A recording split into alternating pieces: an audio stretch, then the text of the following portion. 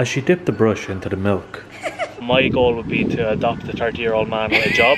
Never. God, no. Never. Well, I have to say, Mr. O'Brien, you've done a mighty fine job. Good morning, everybody. Welcome back to the vlog. I hope you're all having a lovely day so far. Mine is going to be busy. I am dressed for cleaning. I am ready to go, and today is going to be one of those days where there's 9 million things that need to get done, and I am on a mission to get them done, all while Danny is asleep. Yep. Does anybody else have dog babies that refuse to eat? Have some breakfast. Bear in mind, we're not complete weirdos. We have tried her in the utility room, we've tried to hand feed her, and now she's up on her chair, still refusing to eat. She's just so spoiled. That's all that's wrong with her. She's gone. She's gone. So it's actually getting nice again as well. Why is it that when I vlog I always just talk about the weather? It was the same when Sinead was stuck in London with the snow. All they've done was just keep talking about how snowy it was. It was never used. I'm sure it's in some bloopers clip. Speaking of, some bloopers clip. Are you okay? Some bloopers clip somewhere. I need to actually find something else to talk about other than... The camera goes on Danny and he can't be normal. Even still, after 5 months, he still can't be normal. I can be normal when it's Sinead holding it. But when it's me holding it, it's just too awkward still. But anyway, Sinead is currently making Taryn chair, and I'm gonna eat it all. Look how close he's holding it to his face. I'm gonna eat every bit of it, and she's not gonna get any. This is how we vlog now. I'm new here. Stop making me do the crazy laugh.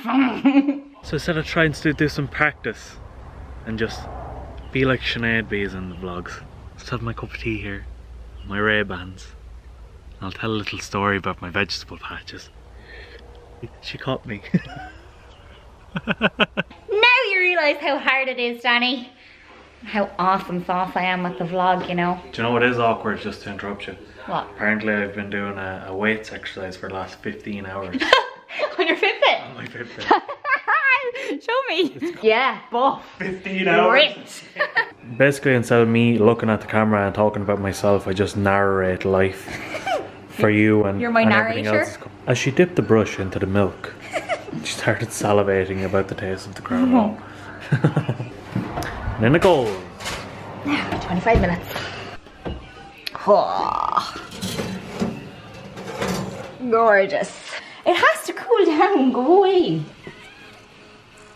So instead of doing a separate video today, we decided we would do our couples Q&A as part of the vlog, just because it's more chill. I wanted this to be very much informal and a little bit more of a get to know us kind of personally. So we have the questions that you sent in on Danny's phone, and we'll just read them out and go through them one by one and hopefully do our best to answer some of your questions.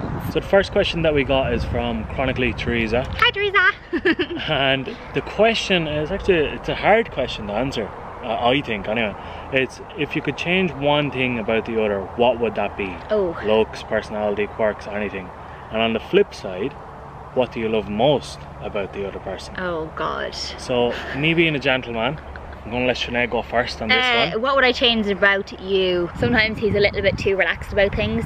When I get very aggravated or frustrated over something, not necessarily frustrated, but I care a lot about something and maybe what somebody has said or what somebody's done, he tends to take it very lightly and sometimes not as seriously maybe as the situation warrants. But I think that sometimes that can be a good thing too, because you need that balance of like a calm person and a very highly strung person, if you like, so it can work out quite well. One thing I like about Danny, he is hilarious, and every day there's a laugh. Even if we're absolutely pulling the heads off each other over something, there is something every day that will make us laugh. Me then, I suppose one of the things that I would change about Sinead would be... Nothing, I'm perfect. Yeah, Sinead doesn't have a lot of patience. No, I definitely don't. If any patience at all. Yeah. So I suppose other than that, she's perfect. We struggle so much to say nice things to each other. When you are a perfectionist in life, you don't tend to have patience for people, and sometimes if things are not done the way you want them done, then you get very, as I said, highly strung, very aggravated very quickly, and sometimes Danny gets the brunt of that like 99% of the time.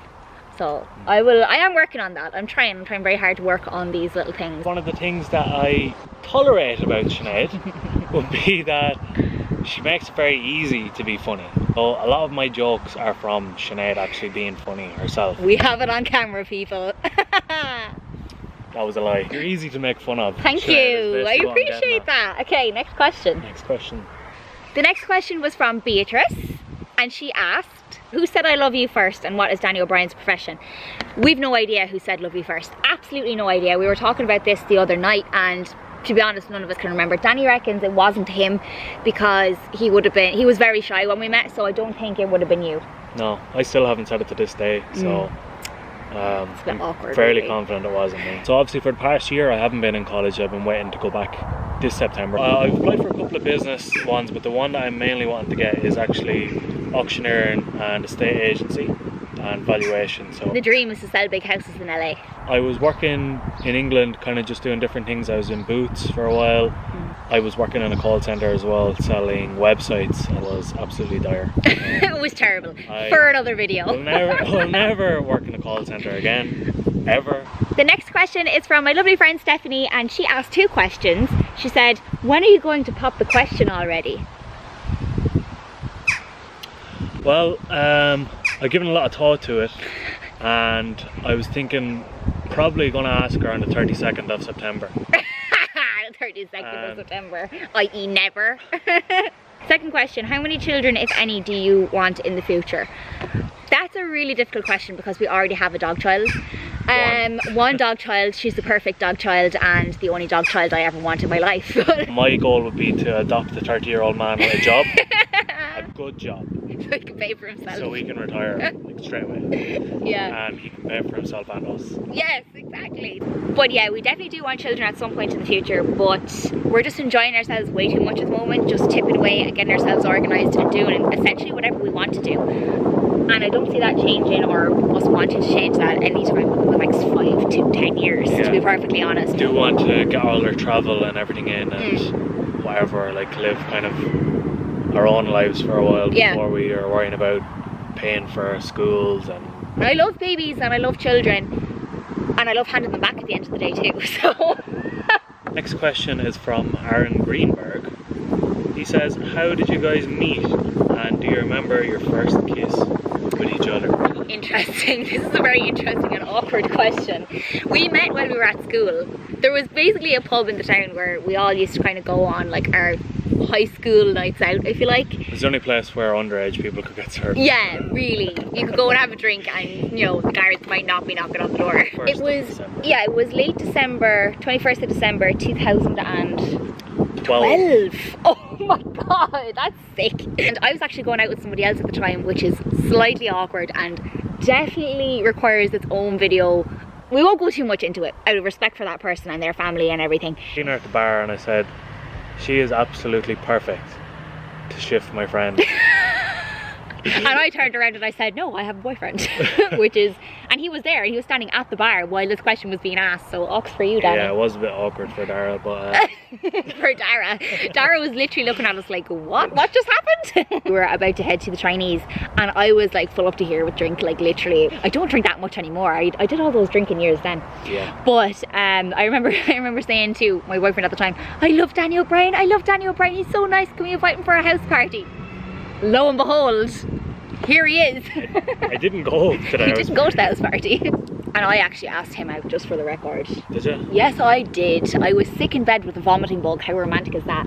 Do I remember our first kiss? No, we don't remember. Really and truly, that is the honest answer. There was no romantic story, there was no butterflies, there was no, it just was, it happened, and I mean, it's 5.5 years ago, so no recollection of that whatsoever.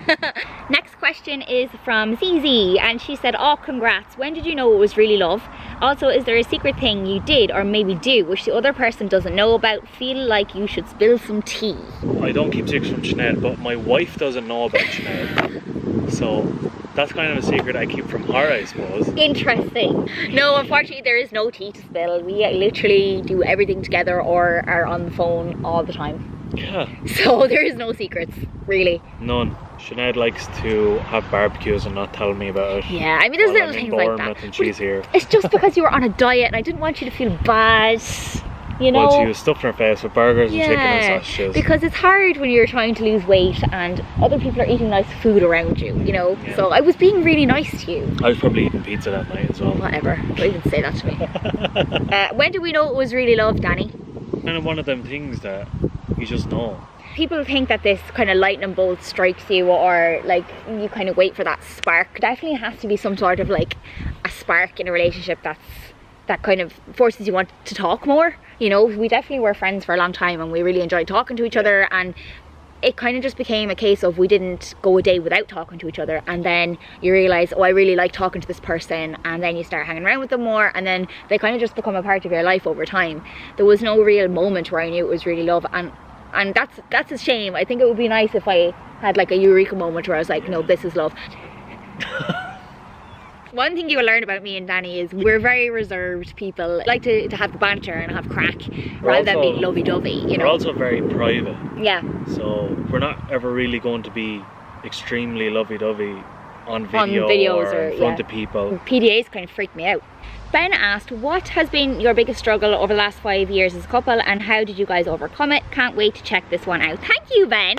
I found the biggest struggle that we've gone through together has probably been when Danny dropped out of college. Yeah. Now, I say dropped out, it's not dropping out. He decided that the college course that he was in was not for him, but the build up to him actually telling me that was honestly like he was going to break up with me. He was weird, he wasn't right. The day he told me, it was like an emotional day because he thought that I was actually going to leave him because obviously I was in the middle of college. I was going to London to do my masters, so that was emotionally hard decision for you to make. And then afterwards it was hard to cope with because we had plans to maybe go and do a J1 in America, which we couldn't do anymore because Danny wasn't a student, or it just put a hold to a lot of things that I wanted to do, that we wanted to do. There are little things, but you just kind of have to realise that these things happen for a reason. Great question, Ben.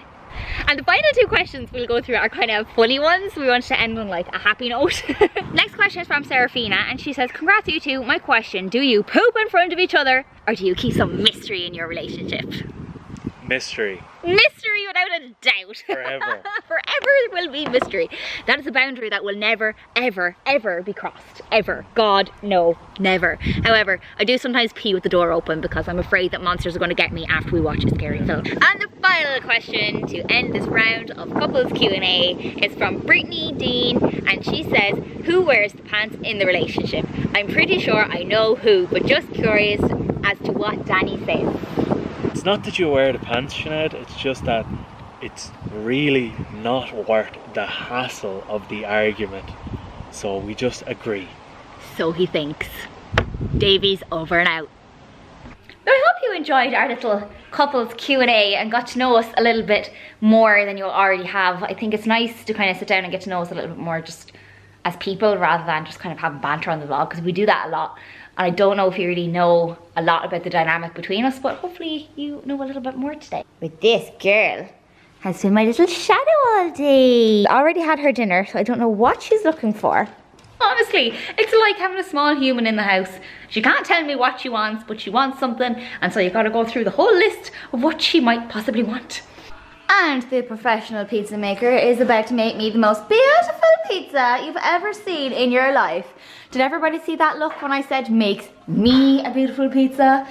One of the easiest things we ever did was learn how to make pizza dough, in all fairness. It's so easy. I don't think people realize how easy.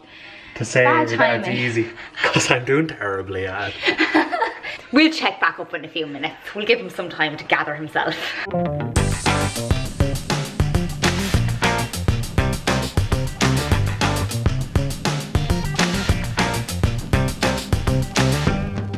Well, I have to say, Mr. O'Brien, you've done a mighty fine job. Looks good. Well done. It looks absolutely epic. Get it on Instagram, please. Thank you.